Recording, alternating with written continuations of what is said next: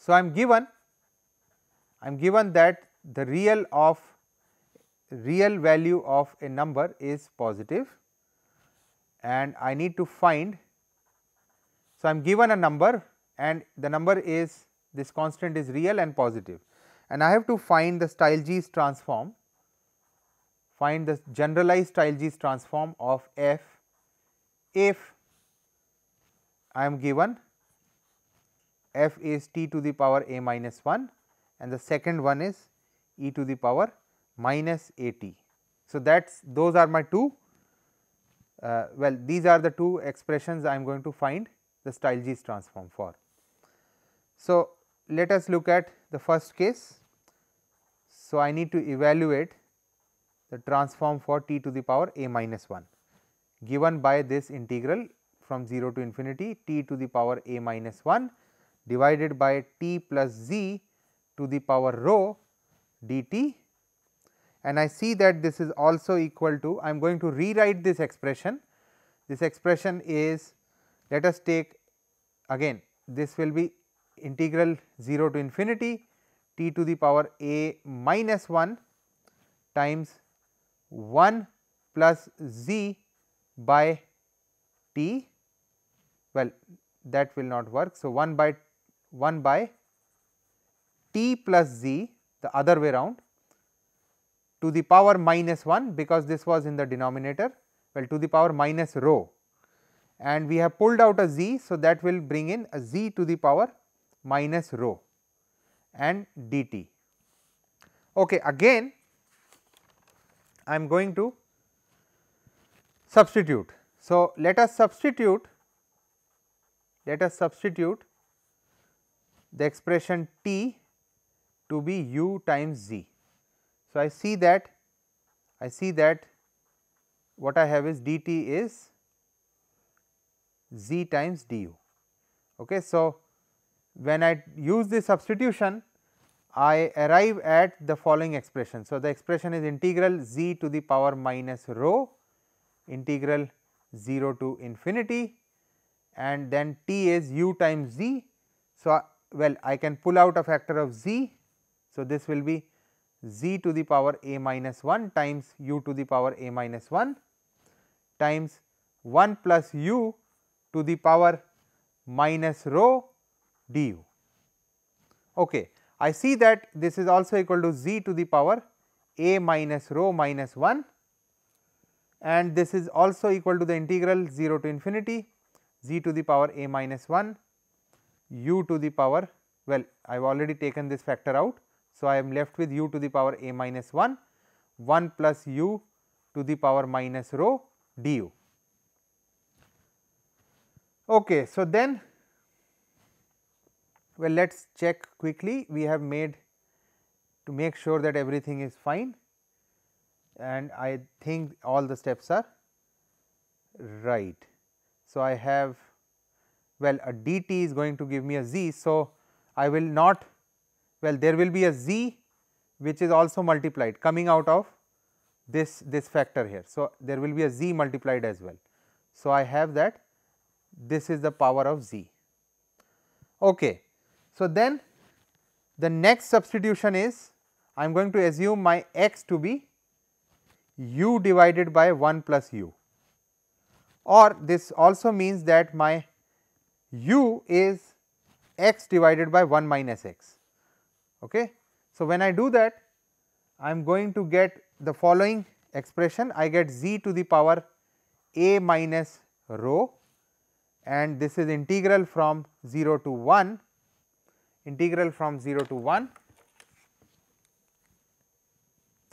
So, what I have is integral from 0 to 1 x to the power a minus 1 times 1 minus x to the power rho minus a minus 1, and this is with a minus sign dx.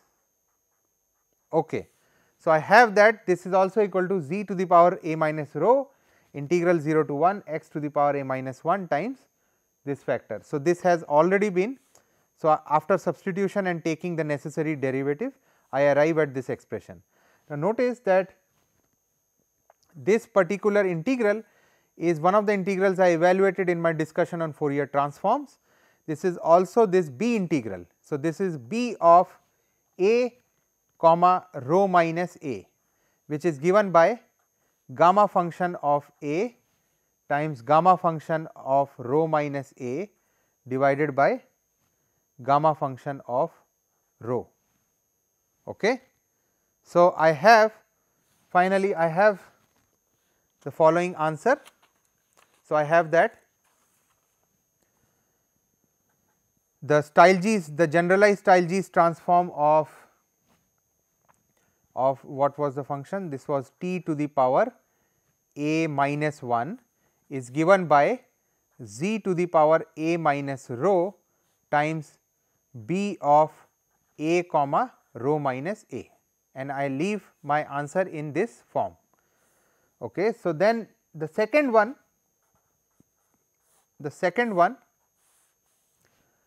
I had to find the Stieltjes transform of e to the power minus a t.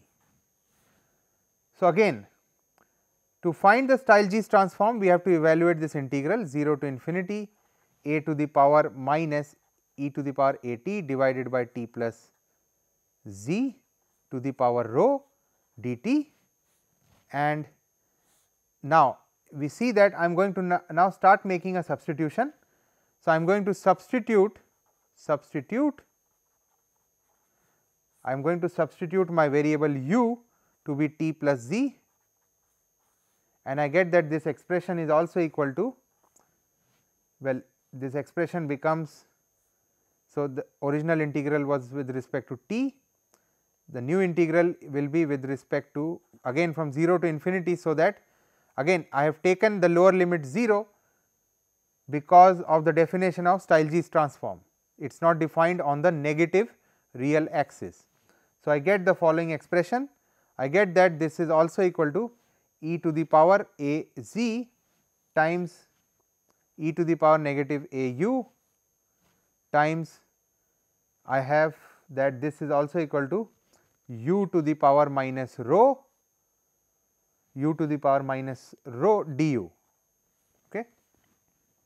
So, then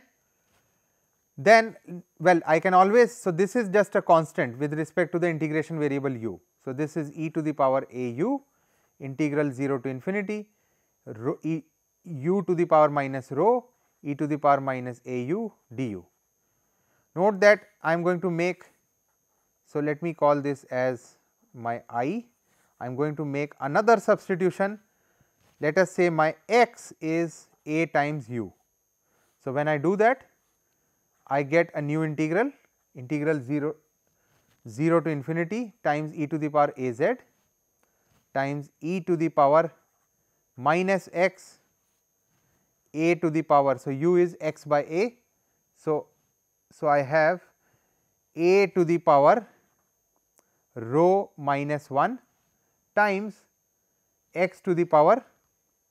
So, I have u is a by x by a. So, I have times 1 by x to the power rho times dx. Okay.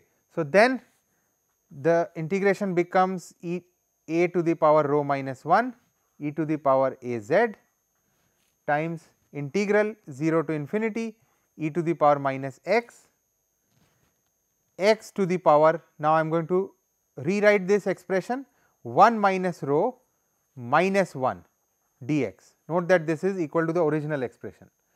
Now, why I wrote that is because note that this is nothing but the gamma function evaluated at the argument 1 minus rho.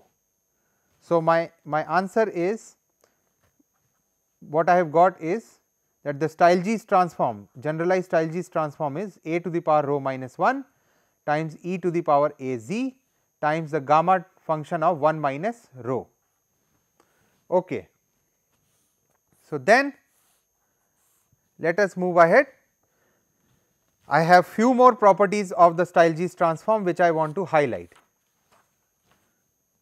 So, properties of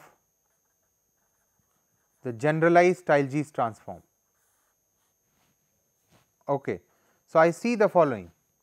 So, I have the following properties which I will prove it one by one. It shows that again the generalized Stieltjes transform, well, I need to write it in this fashion. So, the generalized Stieltjes transform of the function at the scaled argument is also equal to a to the power rho minus 1 times the Stieltjes transform of a z. Notice that for rho equal to 1, we have already shown that the specific case of this result. So, the general result is this, what I have written.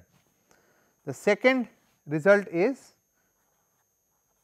says that the generalized Stieltjes transform of t times f of t is going to be the Stieltjes transform, the generalized one, at rho minus 1 minus the Stieltjes transform at rho times z.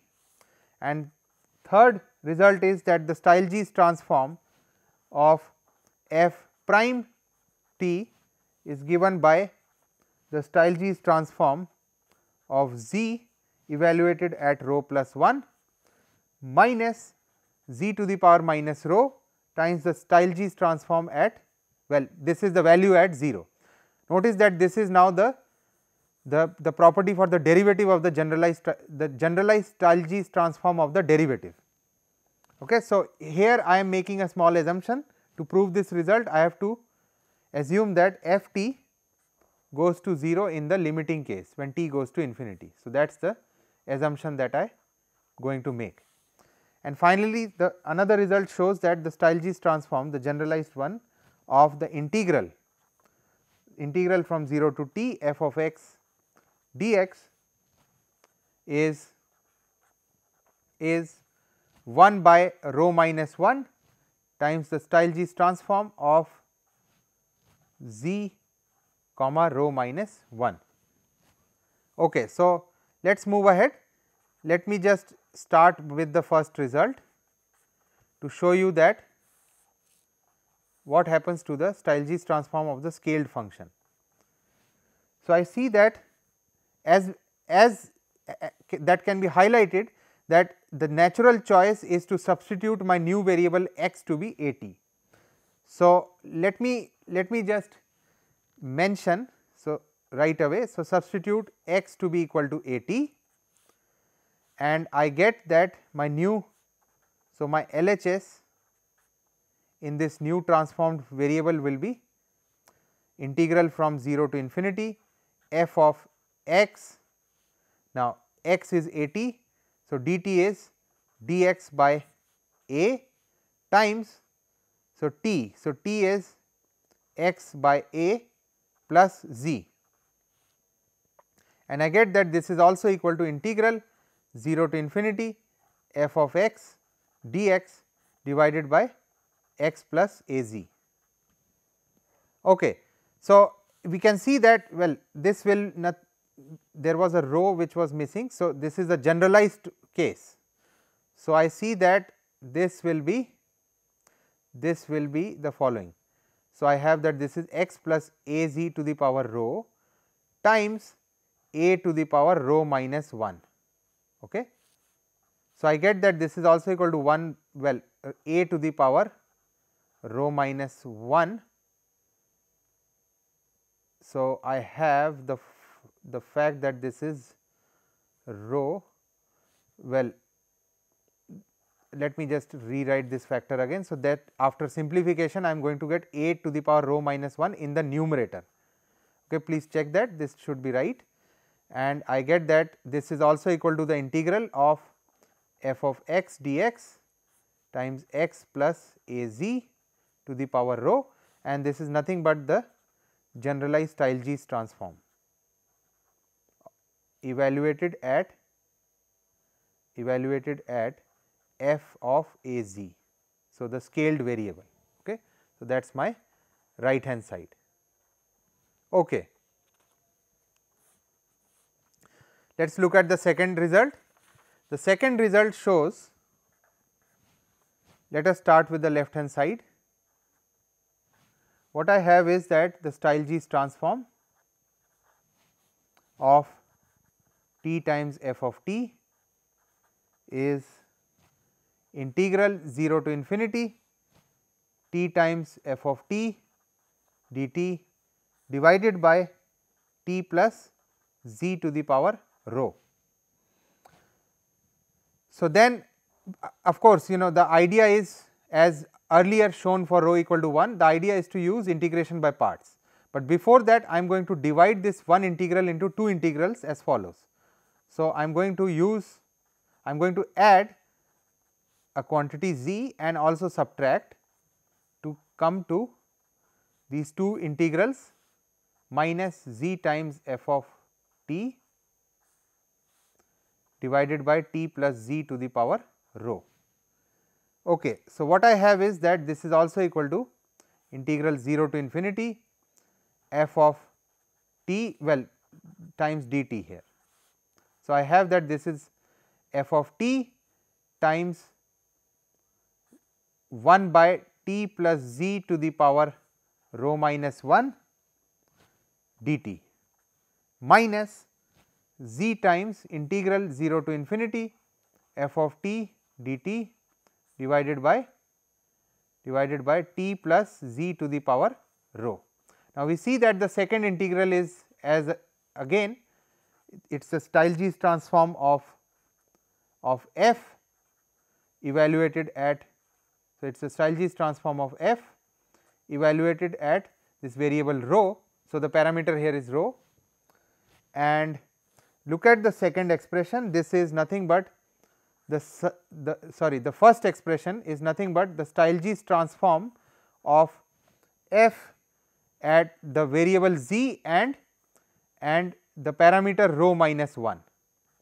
Okay. So, I see that this expression on the right hand side is my transform function at the parameter rho minus 1 minus z times the transform function for the parameter at rho. Okay. So, moving on, I have that the third result relates the Stieltjes transform of the derivative of the function. So, the derivative is integral 0 to infinity f prime t dt divided by t plus z to the power rho. I see that again I use my integration by parts by taking this as first function and the numerator as my second function, and what I arrive is, so first function integral of second I evaluate at between 0 to infinity minus integral from 0 to infinity. So, integral of the second function, differentiation of the first function t plus z to the power rho plus 1 times minus rho times dt here. So, note that the first integral I have assumed that the function f vanishes, it vanishes in the limit t going to infinity. So, what I have from the first expression is, it is negative f of 0 divided by z to the power rho. Okay. And then the first expression will give me plus rho times, note that this is nothing but the generalized Stieltjes transform with the parameter rho plus 1. So, this is f tilde with the variable z and the parameter rho plus 1. Okay. And we have arrived at a result. Let me write down in a way that is shown originally. So, I have shown that the Stieltjes transform of the derivative of the function, that is also equal to rho times the Stieltjes transform evaluated at the parameter rho plus 1 minus 1 by z to the power rho times the value of the function at 0. And then let us look at the final expression. So, I see that I have to show that the Stieltjes transform of the integral from 0 to t f of x dx, this is also equal to 1 by rho minus 1, the Stieltjes transform at z comma rho minus 1. Okay. So, well, let me just say that this is the proof. So, again let us assume a new function. So, I have a function g given by the following expression integral 0 to t f of t dt. So, then I see that my derivative of this function g of x is f of x and my function g of 0 will be integral from 0 to 0 will be 0. Okay. So, what I have now is that on the left hand side, so on the left hand side I have the following transform. So, I have the transform of g with the parameter rho, that is also equal to the transform of f prime with the parameter rho, because g is defined to be f prime. And if I were to use my relation above that I have used derived for the derivative of transform of derivative, this is also equal to rho of the derivative, sorry, the rho of the transform, this time, well, it will be, so this was, well, what I have is, I think this will not give us a result. Let me just rewrite the proof again. I think that this step is not correct. The correct way is as follows. So, I start again. So, my Stieltjes transform of f of rho, that is equal to, so I start with evaluating the Stieltjes transform of f. So, I know that my f is the Stieltjes transform of g prime. So, that is the correct expression here. So, the Stieltjes transform of f is the Stieltjes transform of g prime as defined, and by the definition of the derivative above, I have that this is also equal to rho times the Stieltjes transform of g evaluated at the parameter z and rho plus 1. So, rho plus 1 minus 1 by rho z to the power rho g of 0. I know that this second expression is 0 because of this following conclusion that I have highlighted, and the first expression shows that the Stieltjes transform of f is this quantity. Now, let us see what we have. So, I have that, I am going to rewrite this expression again. This is the Stieltjes transform of g for the parameter rho plus 1. This is also equal to 1 by rho the Stieltjes transform of f with z and parameter rho, that is the left hand side. So, if I replace